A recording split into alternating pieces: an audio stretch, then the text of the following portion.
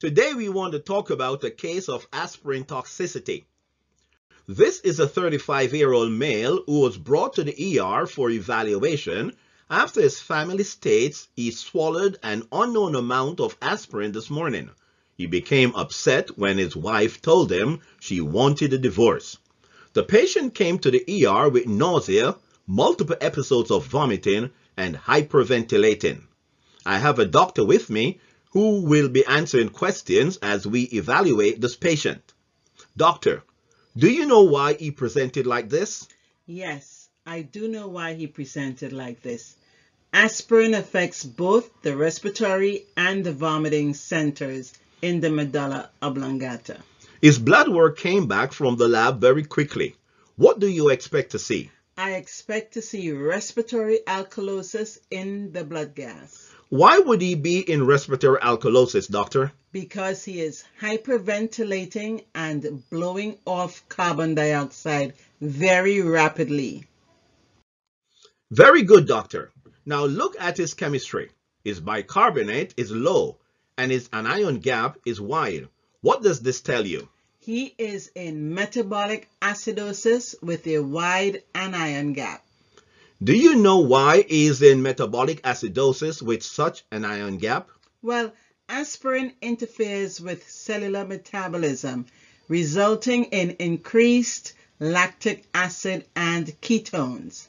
This eventually leads to wide anion gap metabolic acidosis. What should you expect in severe aspirin toxicity, doctor? I expect several things. 1, altered mental status. 2, agitation. 3, hyperpyrexia.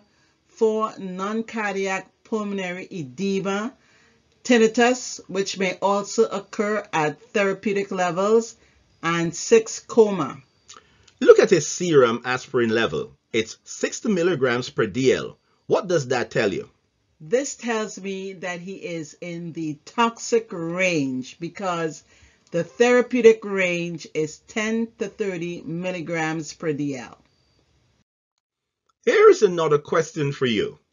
How much aspirin needs to be ingested before fatal aspirin intoxication occurs? 10 to 30 grams in adults and 3 grams in children. Very good, doctor. Let's review what we have so far. He is hyperventilating, which puts him in respiratory alkalosis. His lactic acid is elevated, which puts him in anion gap metabolic acidosis. He is vomiting, and he reports tinnitus. What do you want to do for him now, doctor? I want to start some fluids. I will start with normal saline, 10 milliliters per kilogram per hour. He weighs 80 grams, so he will receive 800 milliliters per hour for the first 3 hours. I want to maintain a urine output of 2 milliliters per kilogram per hour. That is 160 milliliters per hour. Doctor, the patient is now coughing profusely. He didn't have that before. Do you think it's the fluid? What do you want to do now? I want to get a stat chest x-ray. Doctor, the chest x-ray shows pulmonary edema. What do you think caused this? Salicylate causes a shift of fluid from the vasculature to both the interstitial and the intracellular compartments. This is aspirin-induced pulmonary edema. How do you want to proceed with his care? Well, I will make sure his airway is not compromised. Doctor, he's breathing at 35 breaths per minute. Would you intubate? No, I would not. Tachypnea is actually working for him. If I intubate him during sedation when he stops breathing, aspirin becomes uncharged and crosses the blood-brain barrier, creating even more toxicity. Well, doctor, are you just going to watch him die? No, he won't die. I will start with 2 milliequivalents per kg of bicarbonate, which is 160 milliequivalents given as a bolus.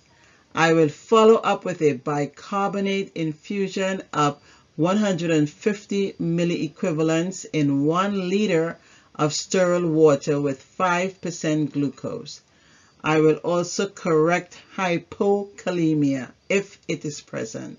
Doctor, what is your reason for giving the bicarbonate and the potassium? The bicarbonate is to alkalinize both his serum and urine. The kidneys will not excrete aspirin if the urine is not alkalinized. Also, alkalization will not be effective if he is hypokalemic. How long will you alkalinize him? Until his serum salicylate level is below 40 milligrams per DL. Is there another way he could have been treated, doctor? Yes, he could have gotten hemodialysis. His pulmonary edema is an indication for hemodialysis. Good job, doctor. His urine is alkaline, his breathing has slowed down, and his serum level is now 25 milligrams per DL. Please don't forget to call poison control. What GI complications should you keep in mind, doctor? Always keep in mind GI bleeding. Very good. Well, doctor, this is why we do this job. Our patient did well in the ER and was admitted to the ICU. Well, please don't forget to like, share, and subscribe. I wish you well. Good night.